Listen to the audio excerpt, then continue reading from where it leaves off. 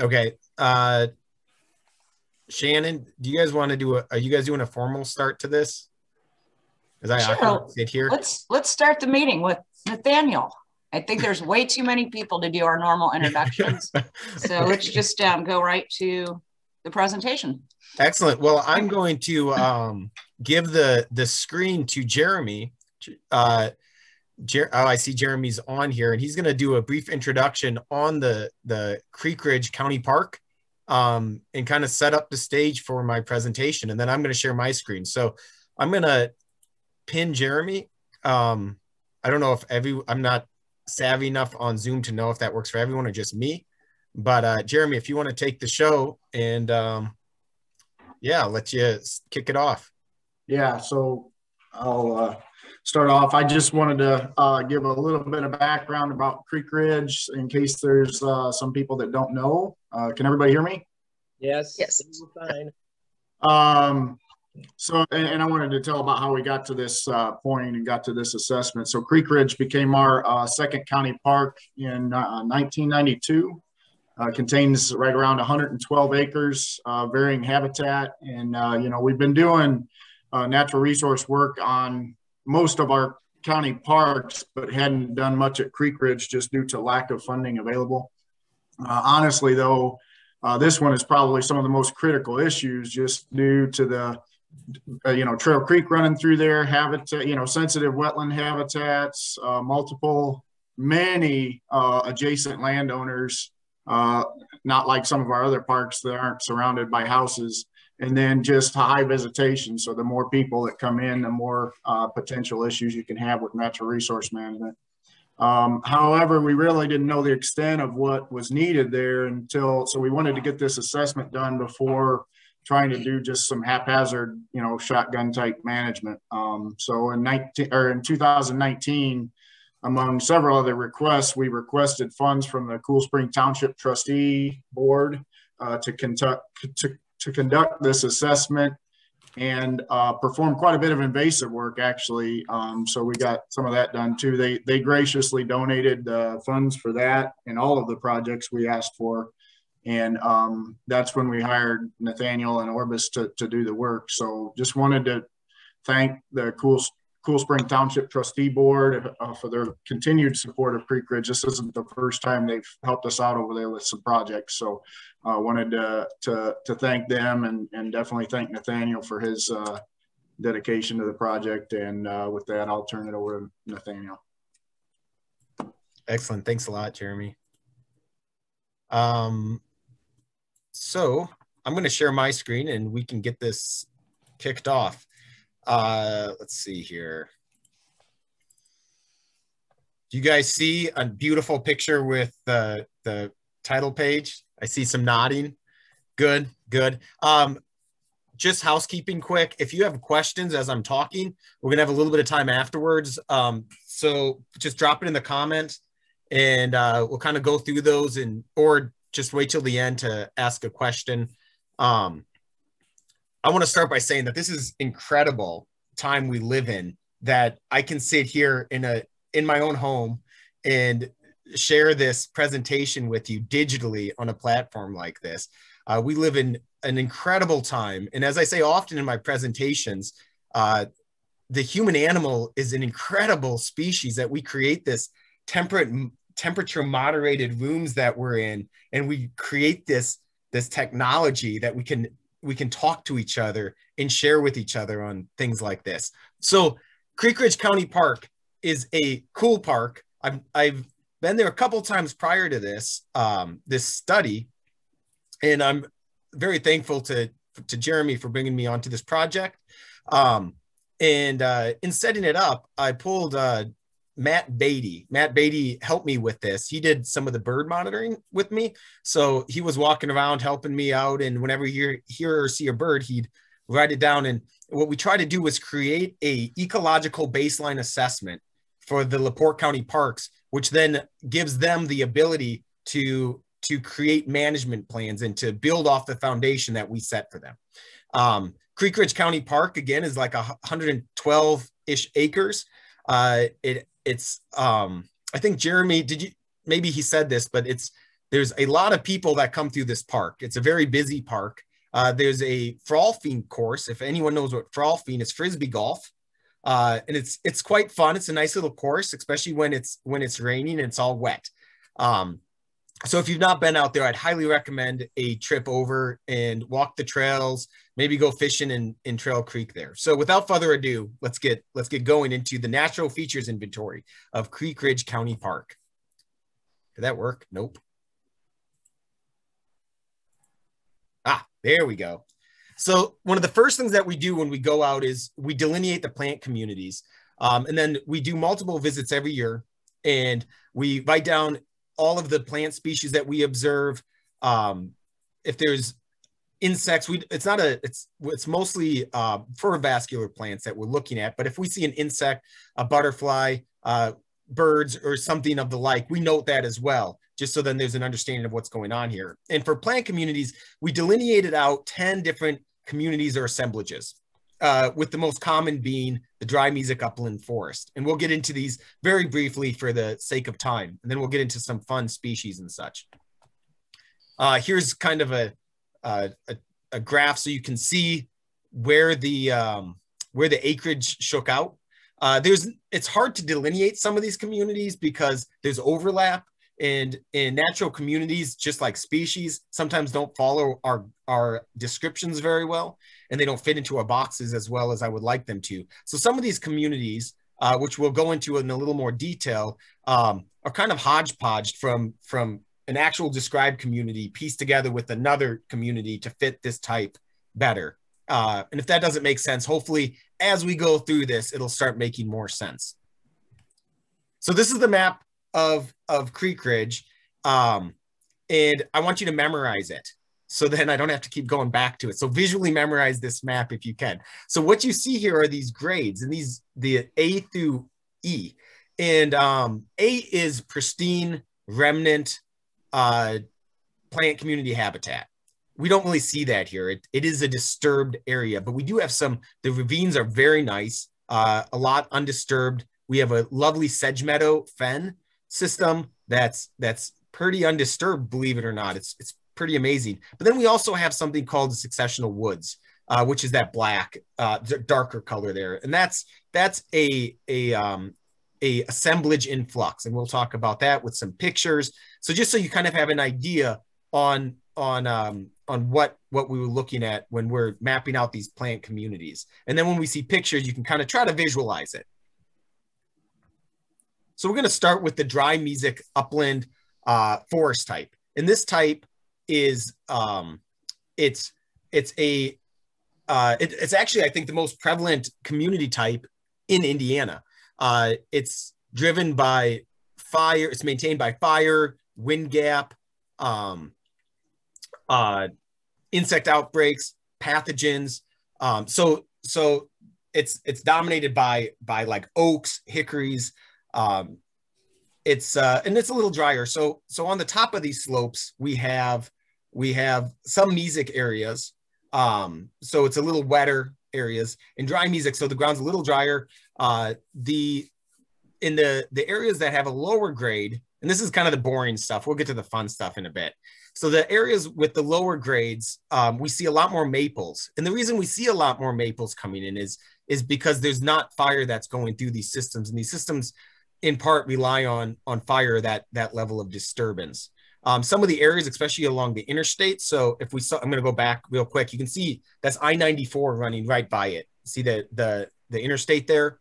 So the areas by the interstate are a little more disturbed, and it makes sense because whenever you get these edge habitats, you may get some of these edge species, and a lot of the invasive species that we have, like honeysuckle, the Asiatic bush honeysuckle, really likes those edge habitats. And I'd be remiss not to talk about the slopes, because the slopes are kind of the beauty in these systems. So historically, you can see the top of the dry mesic forests were cleared decades ago, many decades ago. But on the slopes, they have larger trees, more stable communities, and sometimes more open because they're facing, like the south-facing slopes, especially.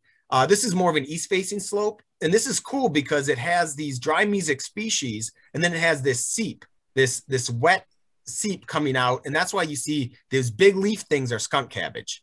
The big leaf things that you see there are skunk cabbage, and above it you maybe see some sassafras trees growing over here. It looks like a white oak, and then some blueberry bush over. I don't know how clear the picture is on mine. It's nice and clear, but you can see some blueberry going there, and then you see this skunk cabbage, and then earlier in the season you see marsh marigold, Kelta palustris. So these seeps kind of add this really cool diversity to these slopes. And Carex albicans, for anyone that's a sedge head in here a little bit. Then we have the mesic upland forest. This is a multi-generational system. It usually is protected from excessive fire and evaporation. So it's a little more moist. It's mesic. So mesic means, I guess I should define these words I'm talking about. So dry mesic is dry. It's more or less dry. You can have dry forest, but this dry mesic is dry. Mesic is kind of dry, kind of wet, kind of in between there. Wet mesic is it's more wet. And this is a very brief description of this. And then wet is of course very wet. So mesic is it's a little wet. And what you get here is you get a lot more sugar maples. You get tulip trees, some spice bush, especially in the a little bit damper areas. And then you get a more spring ephemeral showcase. And here we have the large flower trillium, Trillium grandiflorum. You have some mayapple in here. It's a little bit richer soil. And then here we have at Creek Ridge, and this is off the boardwalk. So in the spring, this is a beautiful show. You have a transition between the floodplain and the mesic upland, and you have some cool honeysuckle, some native honeysuckles, which we'll talk about a little later, and Viburnum prunifolium. And anyway, so this is a mesic upland forest. And then we have the successional woods, which we talked about briefly at the beginning. And this is a plant assemblage. So there's no grade on this because it's not mature enough. It's kind of in flux again. So it primarily occurs on mesic to wet mesic conditions. So it's a little wetter here. The frolfing course goes through a lot of this. So if you're out there playing Frisbee golf or frolf, I just like saying frolf. If you're all on mute, you can say frolf to yourself. And yeah, it's kind of fun. It's kind of fun. If you don't Frisbee golf, that's a lot of fun too. Even if you're not good, you don't have to be good to throw a Frisbee and get it stuck in a tree. But so this is the successional woods. And I'm going to keep plowing through this. This is a wet floodplain forest. So a wet floodplain forest, this is doing its job. Right now, in this picture, Trail Creek was flooded, and the floodplain forest is doing what it does, over the bank flooding. In high water seasons, you could lose some trees, so there's more of an open canopy usually in the system. And then with ash die-off too, we have more of an open canopy, but usually dominated by silver maples, by ash trees, fraxinus, and then box elders also come in and try to exploit the disturbance. Because it's a system built on disturbance, you also get a lot of non-native stuff trying to sneak in as well. But it is a system that is built on disturbance. So this is a floodplain. Again, it's over the bank flooding. It's a system that relies on that. And then we have the wet floodplain emergent marsh. So in Indiana's classification, we would call this probably just a marsh. The reason I called it a wet floodplain emergent marsh is because it is influenced by those flooding events, those over the bank flooding events. There's usually standing water in the system. It's graminoid dominated, so it's dominated by grass-like plants. And I hope you guys aren't falling asleep yet, because we will have a little fun here with some of the species. But this is just to put the context in place. And most of this marsh is the hybrid cattail, Typha glauca. However, on the fringes, you have, and this is a picture of the fringe, where you have American sweet flag, which is a beautiful marsh species. And then you have more sedges. You have things like Carex stricta, the tussock sedge. And so this is, again, you do have some nice flowering plants there as well, but Yeah, let's see. Let's keep going. Let's get through these communities. We're almost there. There's Matt. There's a picture of Matt in one of my favorite places out there. It's the Sedge Meadow Fen. So fen is kind of a very broad term that I just put in there because there's groundwater influence in the sedge meadow, and that and there's over the bank flooding here too on high flooding events. So not as frequently as that wet floodplain forest, but like that flooding event that I took a picture of, the sedge meadow was flooded out too. That was a very high water event. This sedge meadow is fairly nice. There's very few invasive species in there. There is some inclusions of marsh rose, Rosa palustris, and some Salix discolor, pussy willow in there. But overall, it's pretty open. There's a nice mix of forbs. It's dominated mostly by Carex stricta is the dominant sedge, the tussock sedge. And there's some big tussocks, some big old tussocks, which shows the age of that habitat, which is really cool. There's a lot of butterflies out there as well. We didn't dig around too much for snakes and such, but there's underneath these hummocks and within these systems, there's a lot of wildlife that's using it. And on the fringes is lake sedge, Carex lacustris, which is important. Later we'll talk about why. And then we have a circumneutral riverside seep. So a circumneutral seep is those seeps that you see on the side of slopes that are usually shaded, and it's just skunk cabbage. And it's, if you step on it, you sink, so you don't step on it. It's kind of smells a little bit oftentimes. But this is a little different because, and I was trying to find a name for it, and the best thing I could come up with, circumneutral riverside seep. And the reason it's that is because it is, even though it has these seep qualities, so it has species like skunk cabbage, even nasturtium, which isn't native, but it's there, chrysosplenium, and so forth. It also has some of these fen species, and that could be in part due to some silt deposits from over the bank flooding. Over the bank flooding causes it. So then we have this fen sedge meadowy system within the seepage system. So the best definition I could fit into it was a circumneutral riverside seep. But anyway, that's a really cool. In this spot in particular, I was out with Jeremy and I asked him why they had these big orange cones out here. And these are the stories that make the presentations fun, I suppose. Because there was 3 of those big orange cones around this spot. And I think it was you, Jeremy, that told me that someone fell in and got stuck, and then they got out and they wanted to warn people, don't step off here. So they stuck these cones up. So one thing Jeremy and I talked about is making some signage like, hey, stay along the bank. Don't walk into the seat because you could sink. And this is a very fragile, beautiful habitat as well. But yeah, there's that. That was pretty funny. Let's see here. Okay, so that's the communities. We're done with the communities. Let's talk about some of the plants. So vascular plants.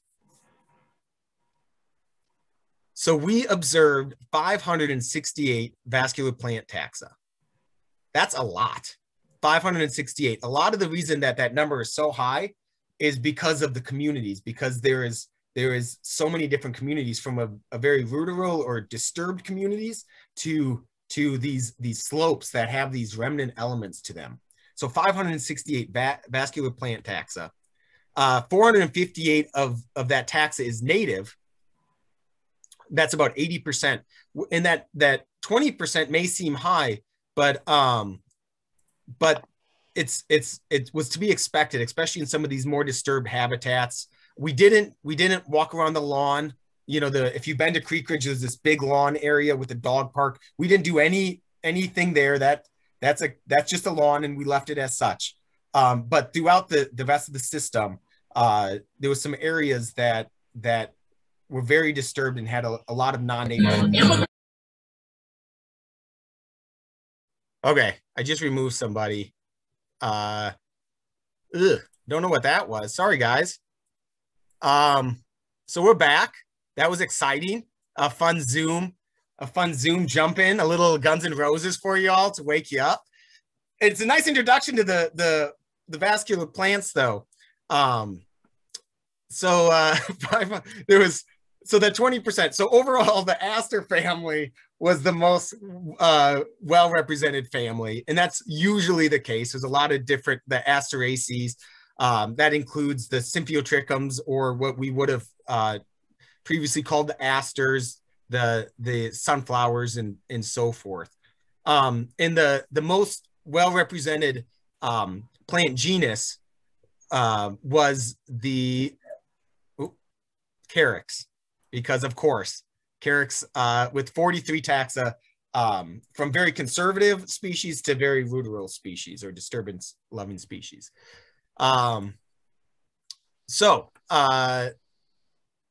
This is something that we look at when we go out. And the couple of things, the total mean C, native C, FQA, it means nothing right now. So I'll kind of talk you through what we're looking at here. And these are two numbers, the 4.2 and then that 26.8%.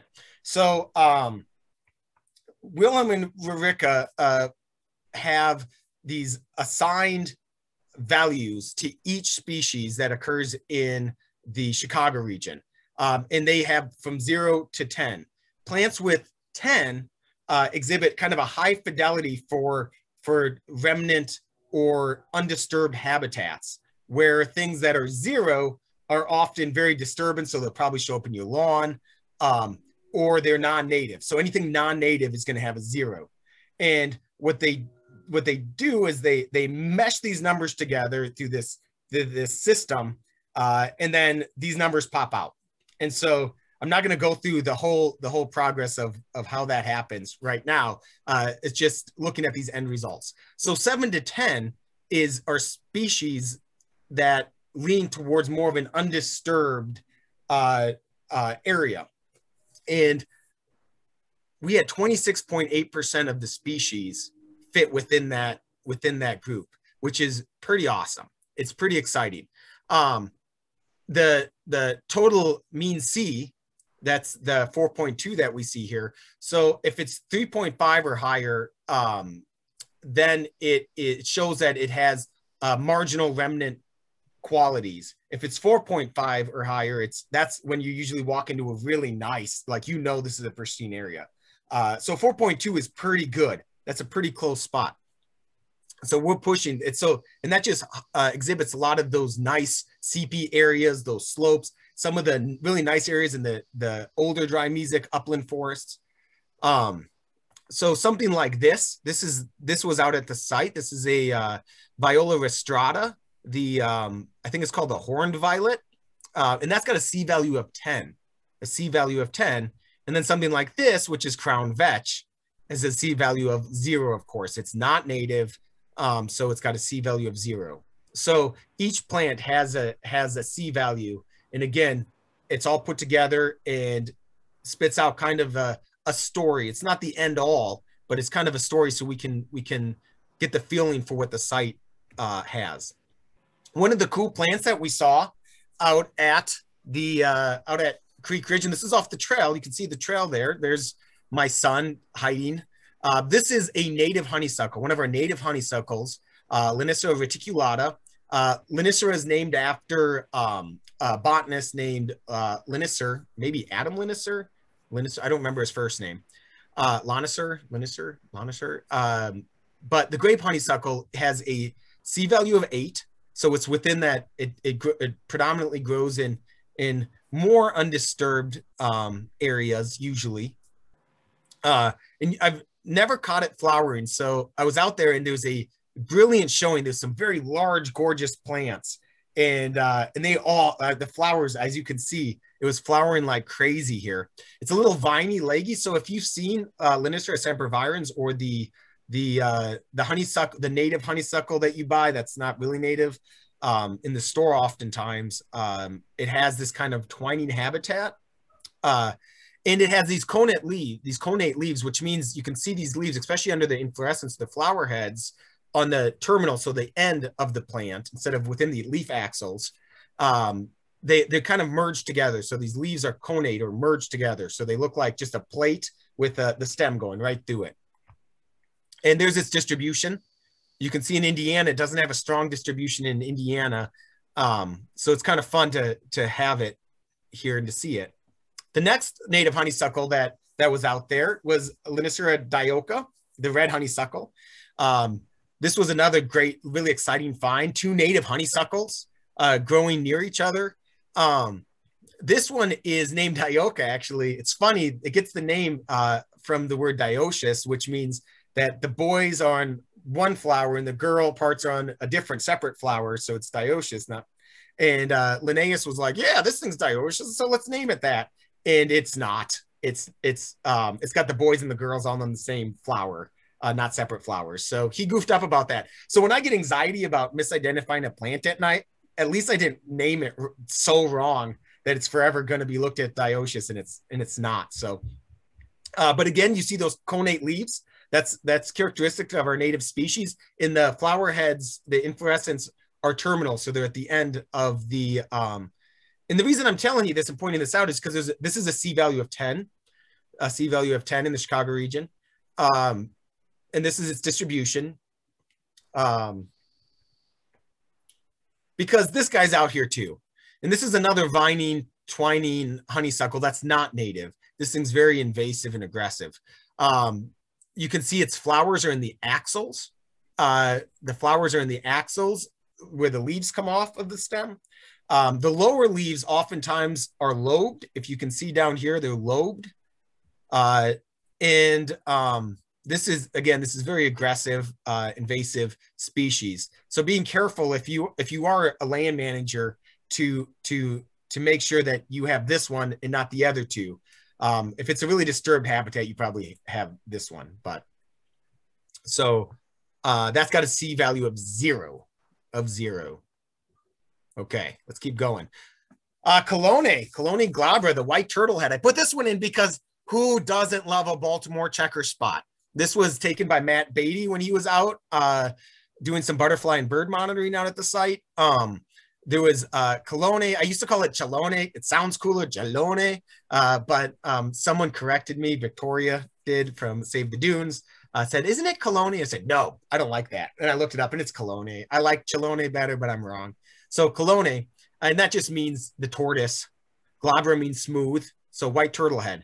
And that's a host plant for the Baltimore checker spots. And there was a lot of Cologne out there. So we suspected there'd be Baltimore checker spots. And sure enough, as you can see from the picture, there were. And that's the Cologne has a C value of 8, putting things in perspective, trying to get you familiarized a little bit with that system. And I don't know what time it is, but we're getting there. So this was another really fun find. So I forgot the A at the end of Asclepias verticillata. So Asclepias verticillata is the world milkweed. Again, Asclepias is, I spelled Asclepias wrong too. Unbelievable. It's embarrassing. So at least I didn't name a species dioica when it's not dioecious. So there's that. So this is more of a weedy native milkweed, the world milkweed, Asclepias verticillata. And feeding on these Asclepias verticillatas out at this site was the unexpected Cisnea moth, Cisnea colaris, which is state rare. It is, it's an obligate, high quality barrens and grassland species. It overwinters, it's not migratory, so it overwinters in the leaves, fallen leaves of Asclepias. So there was some common milkweed out there too, Asclepias syriaca. Another goof up, by the way, by Linnaeus, because it's not from Syria, Syriaca of Syria. It's not. He goofed that one up too. But anyway, and then so the caterpillars overwinter by rolling themselves up in the milkweed leaves. And they like monarchs, they rely on milkweeds. Their populations don't spread usually within 100 yards of their larval host plants. And so curiously, if it's a barrens grassland species, why is it at Creek Ridge? There's no barrens or grassland. It's curious. So what it is there's this weird spot, and you can see it on the map when you look. It's along 94 kind of. There's this weird spot where there's gravel that was laid out, and there's all these disturbance species there, and there's milkweeds and stuff, like common milkweed and world milkweed. And because it's kind of a mock barren, gravel barren setup, they have kind of exploited that system and showed up. And so in a quite curious manner, it's using an anthropogenically created area as this mock barrens system. So anyway, a really cool, another milkweed obligate that's not a monarch. So if you see one of these, don't kill it. Love it. Let's see. Oops. Oh yeah, it's got a C value of 1, the Asclepias verticillata. So it's definitely on that ruderal disturbance side. And then this is a picture of the barrens, or whatever you want to call it, this disturbed gravel spot. A lot of non-natives there, and a lot of natives as well. And then this guy, oh, this was all over so the wild indigo dusky wing is a really cool butterfly that this is the northern reach of its range. I don't know if there's a record of it in LaPorte County. Matt probably has one, but this is growing all over the place, and it's because it's adapted recently. So it's a Baptisia, thus the specific epithet. So it's reliant on the Baptisias, which are in the Fabaceae, the legume family, but it's adapted now to crown vetch. So we have all this crown vetch growing all over the place, and now the wild indigo dusky wing is spreading its range. It's spreading farther into Michigan now. So it's really enjoying one of our introductions. Not that I'm defending crown vetch by any means. It's just kind of a cool thing that happened because of this. Okay, so real quick, moving forward to stay on time as much as I can, I suppose. The other cool finds is things like Luzula acuminata, which is Indiana state endangered. I was talking to Matt about this little wood rush, Luzula multiflora, and I explained to him that this is the differences between some of these wood rushes. There's only a couple that occur in Northwest Indiana, and one of them you're never going to see because it's only occurs in a couple locations, and that's Luzula acuminata. And sure enough, 3 steps later, I'm like, whoa, there it is. So it was a very fun find. There's things like the pawpaw growing out in the floodplain area where it meets the Mesic forest, Mesic upland forest. There's the princess pine, or the Chimaphila maculata, which is growing in the dry Mesic uplands. And then here's the Luzula distribution map. I just thought it was fun to show how it just sneaks into Indiana just a little bit. And Creek Ridge is one of its happy homes. So that was fun. Sedges, of course, lots of different kinds of sedges, different habitats, lots of different sedges. Wildlife observations, because that's why everyone's here, is they just want me to talk about snakes. Just kidding. We saw 61 species of birds, observed 61 species of birds. That's not a copperhead, by the way, for those that go up and down Trail Creek and say they see all these copperheads. It's not. That's a northern water snake. We saw 6 species of amphibians and reptiles, 5 species of mammals. Mammals are one area that we didn't really keep too much, like chipmunks, I think, eastern grays, squirrels, red squirrel, basic, stuff that you'd expect to see. And then we observed 65 species of insects, spiders, and similar organisms. The insects are abundant there and are underrepresented in this survey. And I highly recommend a formal survey on Creek Ridge or Trail Creek as a whole. I think it would really benefit to see the dynamics of these plant communities with the insects that use them. So the eastern box turtle, of course, is, I dare call it common, but it is in the Ambler Flatwoods, Barker Woods, and at Creek Ridge. You can see that there's a mating couple there, and we saw a lot of box turtles out there, which is really cool. It's really fun. You can't there's special concern. You can't take them home and race them. Please don't do that. But it was really fun to see so many box turtles out there. The broadwing skippers. This is a state threatened species. Its larval host is Carex lacustris, and this is it was actually up in that barrens, the gravel barrens area, nectaring on Mellolotus, but it was breeding and using those fen, that sedge meadow fen, for its breeding area. And I think a lot of the reason is because it's a little wet and soft there, so it's a little more undisturbed. So they have a large enough place where they can reproduce successfully. So that was a really fun find. We did very preliminary assessment. As I'm walking and I see a mushroom, I'll write it down. there's 43 taxa from 33 different genre of the true fungi. So with that, the next steps is protection and enhancement of the natural features along the corridor. Enhancement, not gardening. One thing we try to do as humans is look at a system and go, ooh, this would look nice here, or this would look nice here, or like we should be planting all this stuff. But if we don't have an understanding of the system, of this community, of the corridor as a whole, all we're doing is gardening, and we could actually be hurting the system. So I use enhancement very carefully, but protecting as much of the natural feature as possible. Conduct baseline ecological assessments on properties along the corridor. Preferably, if you're paying someone, you know, you can hire me, but there's other people that could also offer a lot of assistance and help as well. And then followed by land managers creating management plans driven by these baseline assessment results. So those are the next steps. My name is Nathanael Pilla again. Thank you for entertaining me by watching me talk.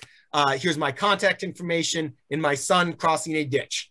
And on that, I'm going to stop sharing my screen and I will look at the chat for any questions. Let's see, I'm going up. Let's see, not falling asleep. Good, that's good, excellent. Yes, Kathleen, it is remarkable for the acreage. And that's one thing that I was really surprised at the conglomeration of the habitats. And when we did a DNR heritage survey within the vicinity, and the only triggers that we had was a handful of species, and all of them were out of the Trail Creek Fen, but that Save the Dunes owns along Johnson Road there. That's the only element occurrences that came back, which really tells me that there's been not a lot of studying on the natural history of this area. And if there has, then they haven't been giving the element occurrences to the DNR, which should be. And I think we were being hacked, by the way. I think because I admitted someone who was playing Guns N' Roses. Yes, Nicole. Goodness, I've got to learn how to mute people when we're going. I'm just going through the chats right now. I'm sure you've all seen this. What's going on? Guns N' Roses was. I guess they are from Lafayette. So that was kind of very Indiana of whoever did that. Best rock show. Thanks, Jeremy. Oh yeah, what time of the year does the native honeysuckle bloom? That's a good question. So early June, I would go out and you can just, again, walk that trail. There's actually a really nice one growing along the boardwalk as well that Jeremy pointed out to me. Or was it Richard? I forget. Richard is doing some invasive species control out there. Let's see. Thanks, Shannon. I should have been reading this instead of talking really fast.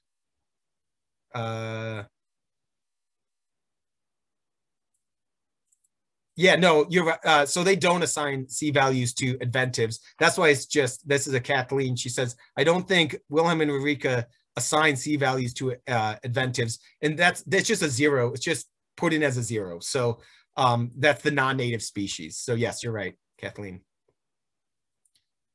Can't be sedgeheads, but that's fantastic. Good. Was that race or raise? Ooh, I don't, Scott, I don't, context. Possible fundraising opportunity for trail. Yeah, I don't know what I was. Oh, racing. Yes. Okay, I see. Box turtles. So one thing I've seen when I moved to Indiana, and I guess maybe we didn't have this in Minnesota, or I just was completely blinded to it, but you guys have turtle races where you have these kids take these turtles and they write numbers on the back and then they race them. And when I first went to it, I'm like, I don't want to tell the kid, first off, they're kids. I don't want, and their dads and moms are there saying, go turtles, go, you know, race, who's winning? But it's like, oh, there's a box. Oh, what are you doing? These are not. So yeah, they actually race turtles. And so don't do that. That's what I'm saying. Just if you know people that do that, just say, hey, you know, very nicely, because you know, not around their kids too. Maybe don't do that. Okay, let's see. No, Nicole, you cannot race them even at Creek Ridge. Did you see the look on that one's face when I was even at a distance when I took a picture of them mating? He was like, no, this is private, get away. And so that was, you know, is what it is. How many rare threatened species did you find? So I didn't put that in for a reason, mostly because it's, you know, the Luzula I talked about a little bit, because that's something that isn't, someone's not going to go, oh, I'm going to dig up this wood rush and put it in my garden. But there was a good number of species. And I think there was 2 or maybe 5 state threatened or state endangered species out there. A lot of watch list stuff. A couple warblers, one that could be a residency there, and that's something that Matt Beatty would have more of a discussion on with some of the wildlife that was there. And then of course, you know, some of the butterflies and such. And can you eat skunk cabbage? I think you can, but it's called skunk cabbage because it smells really bad when you break up the leaves. But if you eat it, you got to eat it when it's just coming up, kind of poking up before it unfurls. But I've never tried it because the smell is repulsive. With the side of the ranch might help actually. Please put your contact information in the chat. Great idea. I'm going to do that right now. And here's my email. There we go. Now I'd lost. I shouldn't have done that. Oh, we're almost there. We're almost to the end. And then there is, where are we at? To put you on this, not to put you on the spot. Girl Scouts do a lot of activities. I wonder if you'd be willing to lead them on. Yeah, and actually, Jeremy and I have talked about doing something out there, be it a hike, be it a program, be it something, just to kind of add to the site, bring attention to the natural features of the site and how important, because I think there's an element of responsibility when it comes to sharing this information with saying, you know, use the trails, stay on the trails, pick up your dog poop. You know, if you're fishing there, don't try to cross through the seep. You know, different ways that we can be better stewards of our parks. But yeah, let's see.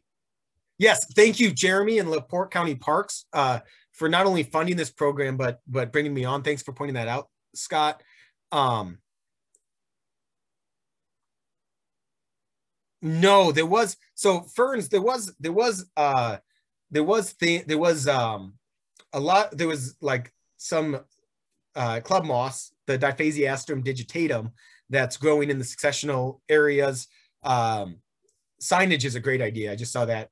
There is, so the question was, did you get a sense of diversity of non-vascular plants, mosses, ferns, etc.? We did put ferns in with the vascular plants.